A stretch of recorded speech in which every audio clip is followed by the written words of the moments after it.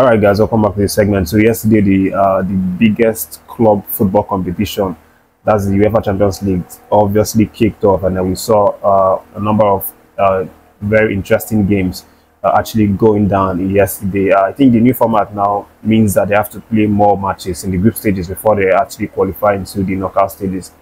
But it was very, very exciting. I was just looking out for games where I would see our Nigerian players perform, and one of those games also happens to be an epic fixture: Liverpool versus AC Milan. We know this fixture; it's been like a fixture that have played at least two finals that I'm aware of. The 2005-2006 finals. Again, Samuel Chukwueze was the man I was looking for to see in this game, but it turns out that he was not used for this game. It was a substitution, but was not called up to play in this game. And sadly, AC Milan went on to lose that game after drawing the first blood, scoring in the 3 minutes, very early on in the game, courtesy of Pulisic. But they later would go on to lose that game 3-1. But again, this is a big lesson for the coach. Why would he not play Samuel Chukwueze?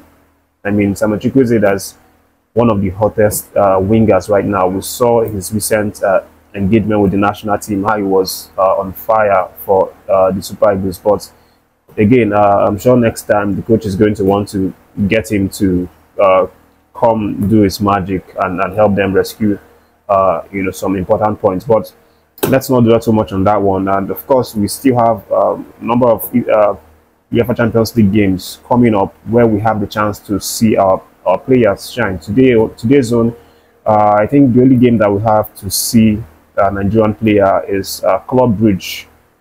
If I'm not mistaken, Club Brugge has a match today against Dortmund, so that's going to be very interesting to see, because we have our man there, Onyedika, who is going to obviously want to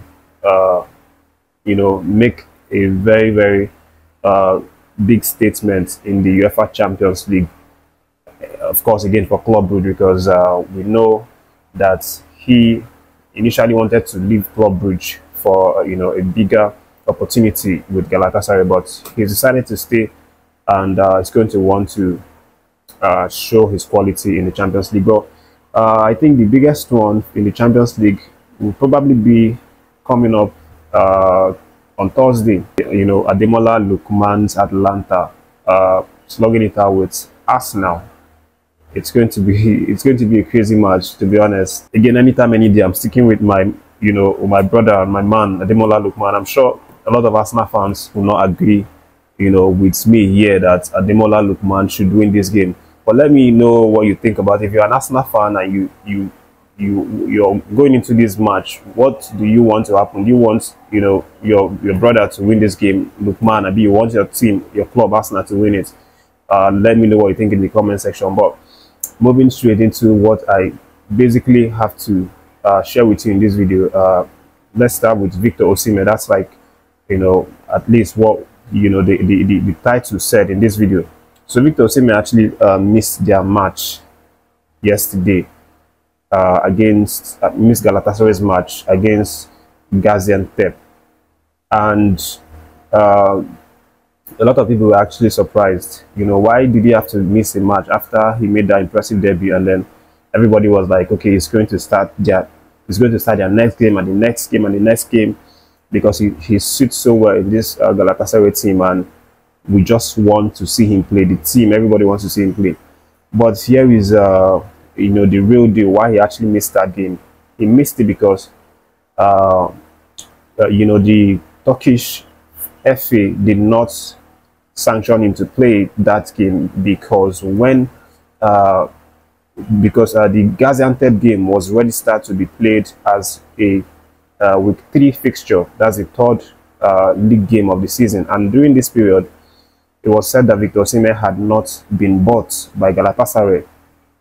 He hadn't been bought, he hadn't been registered as a player for Galatasaray. So for this purpose, he didn't pass to play this game. So he was not supposed to play the game, because he was not bought or registered by the club.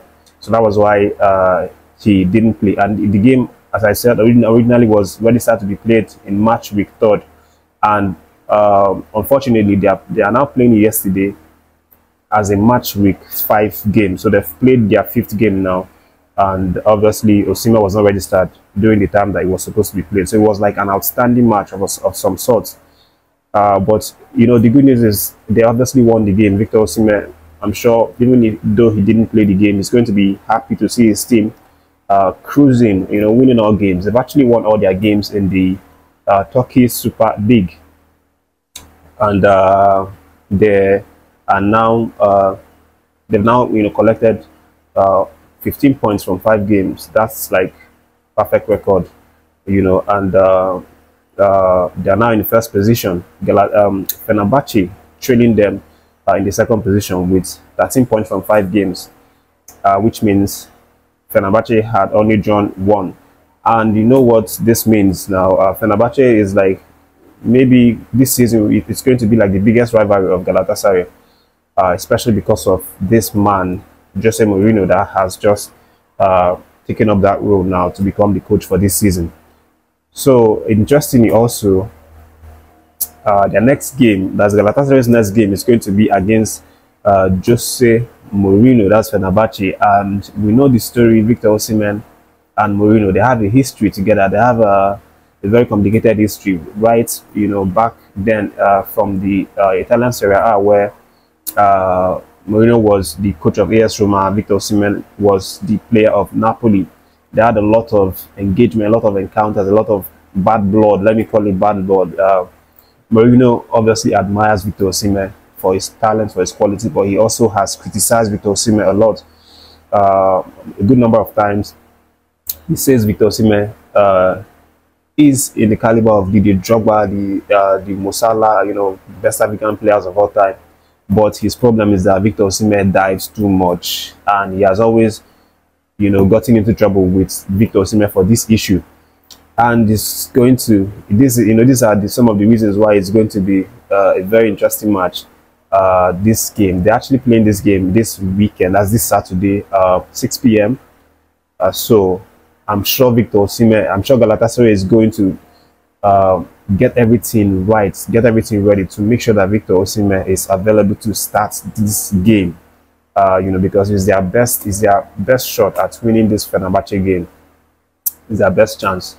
But let's see how that one goes on. And from the Fenerbahce side, there's also a bit of a good news from their camp, because their defender and also Super Eagles defender Bright Samuel has now returned from injury after, I think, missing for around 3 weeks or so. Of course, you remember when Coach Osimhen called up the guys to come play this September games that we just recently played. This man, Osimhen, was one of the guys that was called up, but he pulled off when, you know, when everybody was in camp. He pulled off, and then he was replaced with this other guy, Tenimu, because he had injury. He had a bit of I think a small knee injury, a minor knee injury. But right now he has recovered, and he is set to provide Jose Mourinho with a very solid, important boost, you know, going into this very feisty, very hot weekend clash between the, you know, 1st and 2nd position in the Turkey Super Leagues. But let's see how that one goes later on. Of course, let's move forward, and let me let you know that Ahmed Musa has actually hinted that he might be returning back to the Nigerian NPFL league. Of course, you know that Musa has been without a club for a good number of months now, since his last you know, contract expired. And you know, recently he went on social media, and then he appeared to be asking the fans some questions about which club would be their preference, which of the NPFL clubs would be their preference for him to return and join. He posted this on his social media. He was like, let's go again, which of these teams do you wish for me to sign? And then he mentioned more than 15 MPFL clubs, you know, as options, effectively sending out the message that he is seriously considering returning to MPFL club. And it is believed that Ahmed Musa wants to get in a lot of playing times because he wants to rejuvenate his career with the Super Eagles. He still wants to take part in Super Eagles engagement. He still wants to be playing, you know, football at the highest level. So he wants to return to MPFL club so that he would get match time week in, week out, and then be ready to be called up to the national team when we need him. So this is like the primary reason why he wants to return, so that he will start to play games and then have a chance at being called up. Because if you don't have a club side where you're playing, then obviously there's no way that you're going to get a call up. There's no way that the coach can ascertain whether you're in form, whether you're good enough, you know, at that specific time for him to call you up. So this is the primary, you know, reason why Ahmed Musa is looking at coming back. What do you think, guys? Is it a good idea for him to return back to MPFL? And do you think that if he returns, he is still going to get a chance to be called up to play for Nigerian Super Eagles? But that's the update, guys. More videos coming up shortly. Don't forget to like and share your opinions. Subscribe to the channel, share the videos, and take care of yourselves. I'll catch you soon in my next video.